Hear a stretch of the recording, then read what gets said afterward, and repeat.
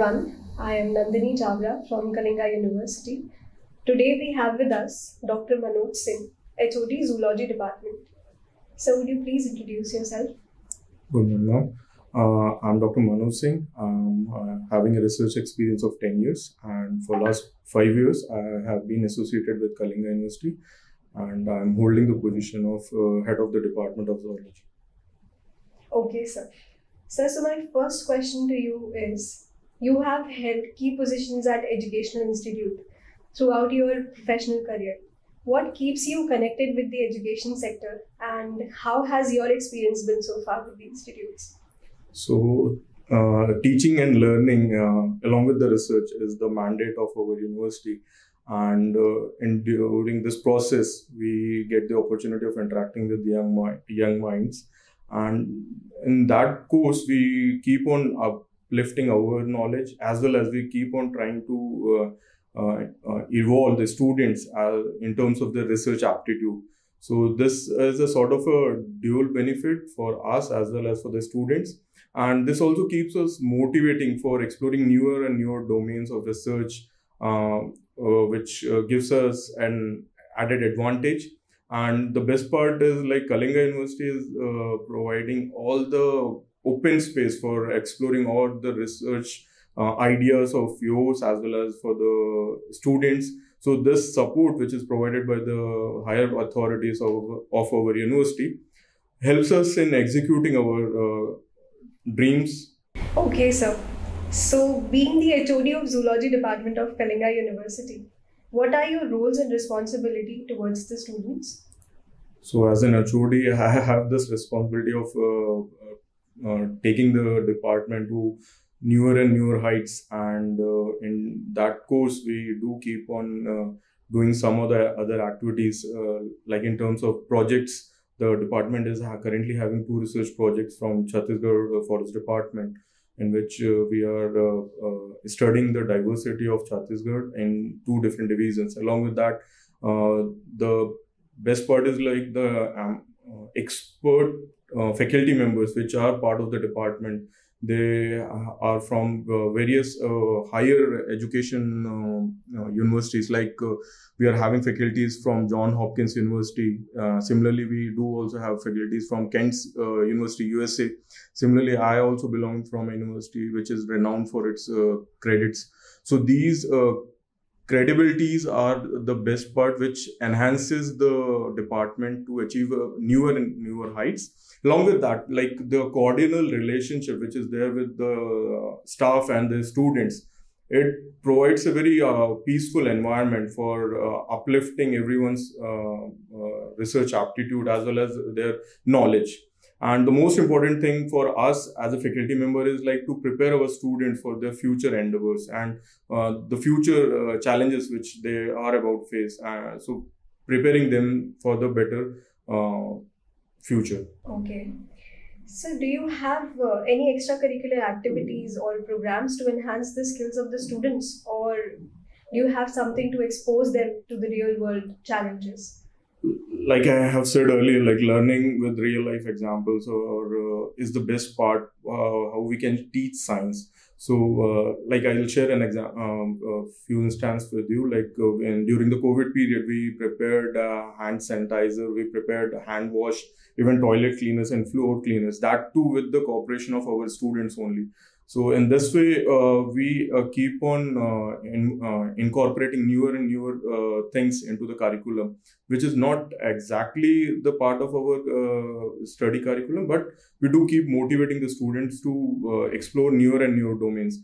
As well as along with that, like, we also keep taking students to field excursions, and they are also being taken to nature walk, bird walks, or insect collection things, which creates an curiosity among them, and they also come very close to nature, by which they can understand the relationship of a human with the nature. So I think this makes the student more of a better human rather than anything else. Right. So, sir, what are your views on the curriculum of Kalinga University? Like, how does it ensure that students are being prepared for the future? On that aspect, like I'll like to say, upgrading the curriculum is the most important thing for any education institute, and we mostly focus on an amalgamation of theoretical as well as practical knowledge. So we mostly give emphasis on more practical exposure to the students, like to take them to the field or to expose them to the instrumentation setup, with which they can actually explore newer fields, and they can have their own ideas to work on.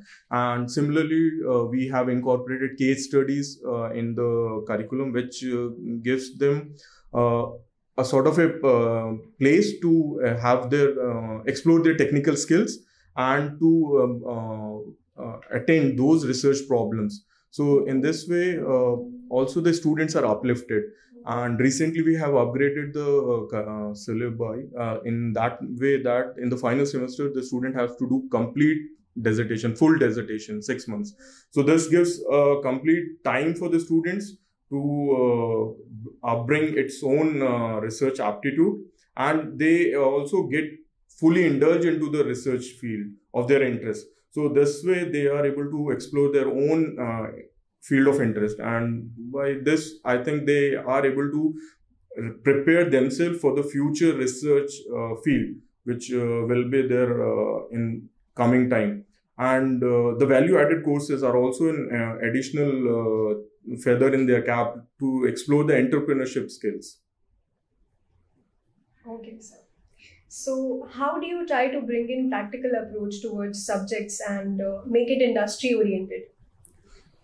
So, like conducting workshops, training programs for different streams of sciences is the best we do. And in that part, we used to bring in many experts from different part of the country, and due to which they are able to interact with some of the eminent persons of the respective fields. Recently, we had concluded a workshop on microbial and biochemical techniques, in which 60 participants from different part of the country have participated, and they have got chance to interact with some of the eminent workers of microbial and biochemical field.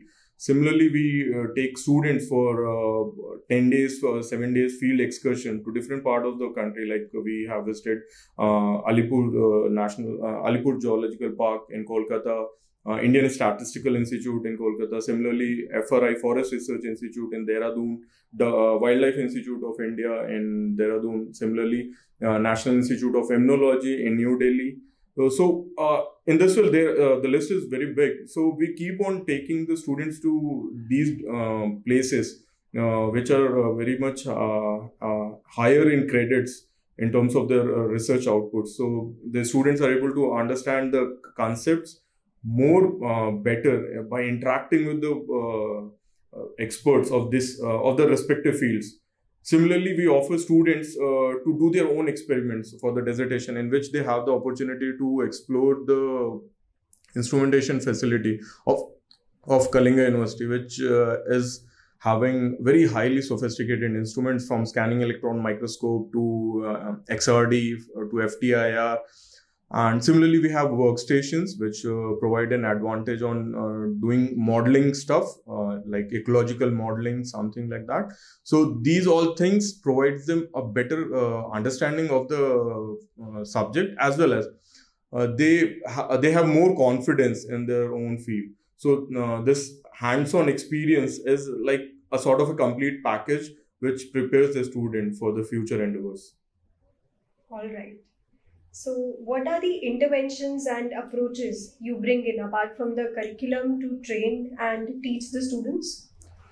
In this regard, like the most important is the collaboration which the university is having with different institutes. For example, like we are having a collaboration with the Forest Department of Chhattisgarh. Similarly, we are also having an MOU with the Chhattisgarh Council of Science and Technology.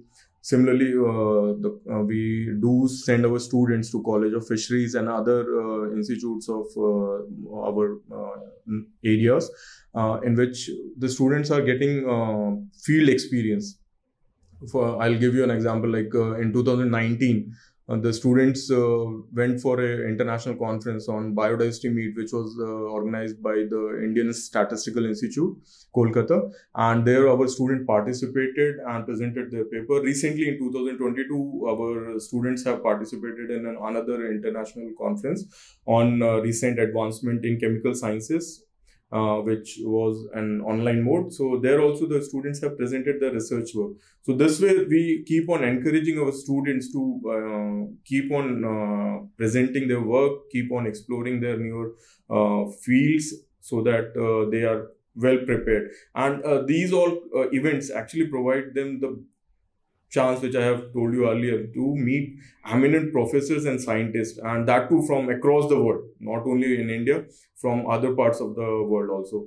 And as I have told you, like value-added courses on apiculture, aquaculture, vermicomposting, these all things prepare, or they provide self-sustaining or entrepreneurship skills to the students for having their own future startups.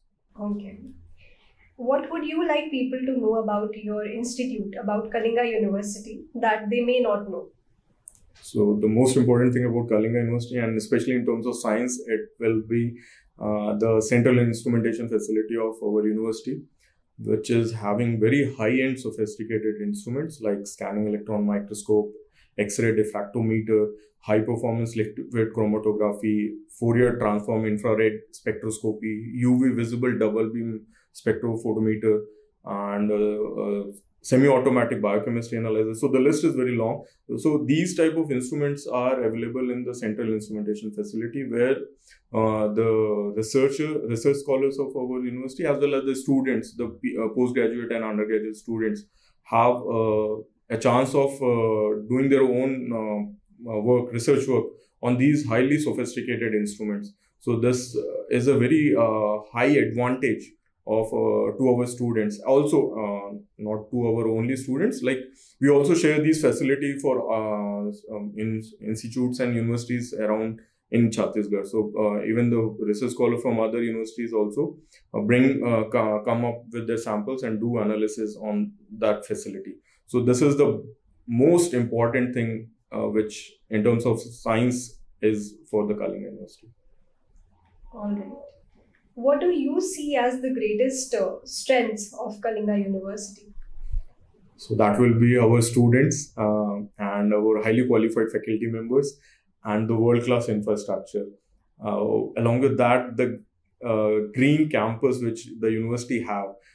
Just to point out one important thing from those environmental perspective, like the university is blessed with 45 different species of birds and nearly 112 species of insects and 15 species of reptilians. Along with that, we have organic farm, botanical garden, cactus garden.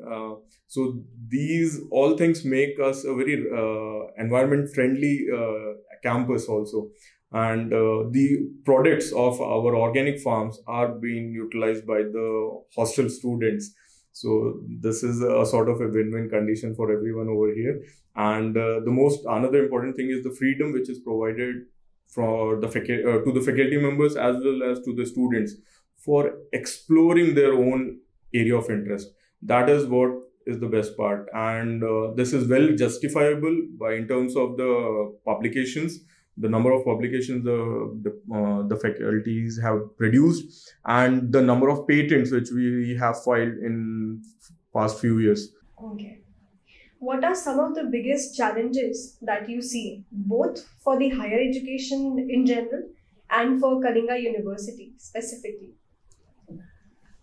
To mention here, like I'll say, we are situated in the tribal state of India. So we are basically deprived of biotechnological, food processing or pharmacy-based industries in our state right now. So the employability probability is very much limited in that terms. So I think if the government can provide more and more resources for the industries and higher education in terms of sponsorship or projects and fellowship, it will be very grateful for us. Okay. So do you have any suggestions that you would like to give to the current youth and the aspiring students of Kalinga University? So my last word would be like, if you want to succeed in your area, you should pursue those things which fascinates you and for which you can give the best. So in that sense, you should also keep on learning newer and newer skills, because those skills will make you prepared for the future problems or future issues, and that will also provide you an advantage of having a very versatile profile, and which will open newer and newer domains for your future.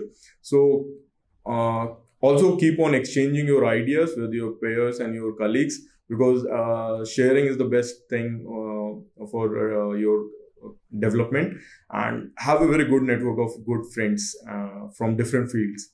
So that will be the thing. Okay, all right, sir. Thank you. My pleasure. Thank you so much.